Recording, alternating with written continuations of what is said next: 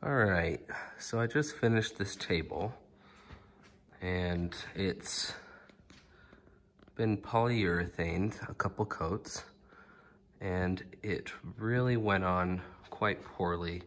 As you can see, there's a lot of ripples, a lot of brush marks, some dust particles. So in this video, I'm going to show you how to get rid of that. So first I'm going to start off sanding with 320 grit sandpaper just to get rid of all of the valleys, all of the dust particles, until it's nice and smooth.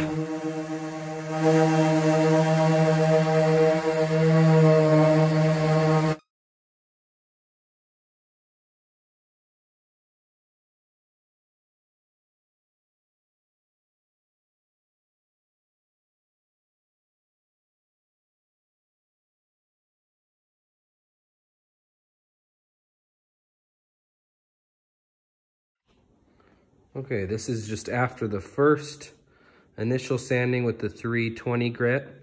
As you can see, it just really magnified all of those spots that were shallow, like this. This is the darker area that's still completely gloss. That means the sandpaper hasn't even touched it yet.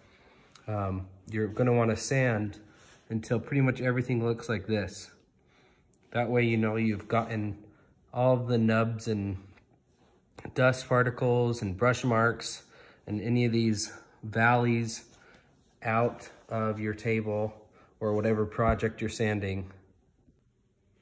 And one thing you do want to be careful is to not sand too deep.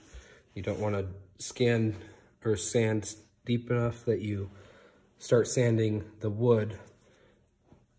Otherwise you're going to have a whole nother mess on your hands where you're going to have to recoat the whole thing with polyurethane. However, on mine, I did put quite a bit of layers of polyurethane on it, so I should be pretty good to keep sanding away until all of these valleys are gone.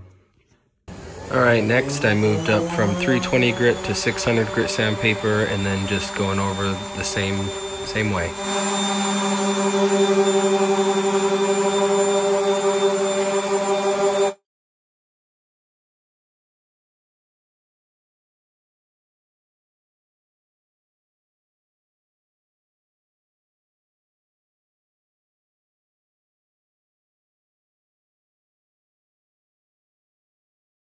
And after the 600 grit, I moved up to 800 grit sandpaper. And at this point, you're really just starting to sand away your previous sand marks. You're not really trying to sand any of the imperfections in the table.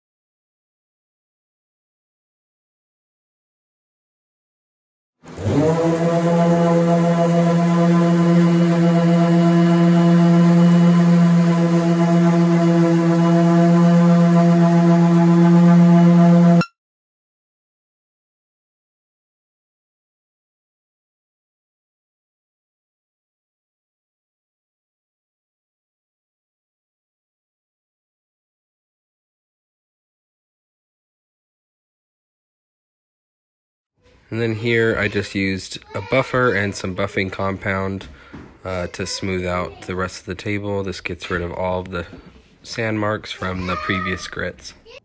Just make sure after this step you wash your table thoroughly. I wouldn't want to eat on this stuff.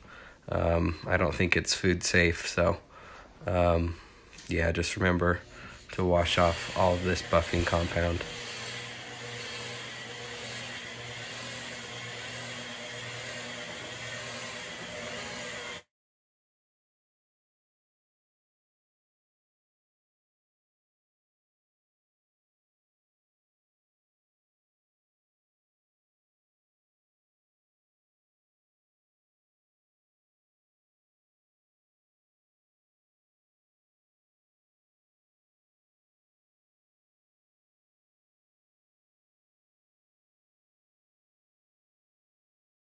And then the last step, I just use some polishing compound to get rid of all the rest of the swirl marks and just polish it out a little bit.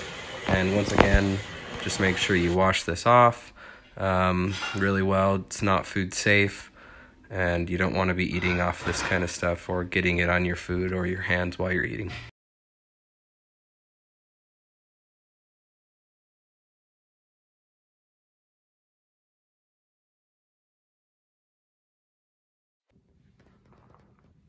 Look at that.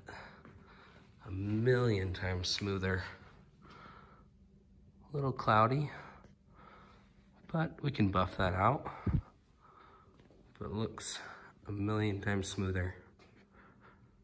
Definitely happy with this.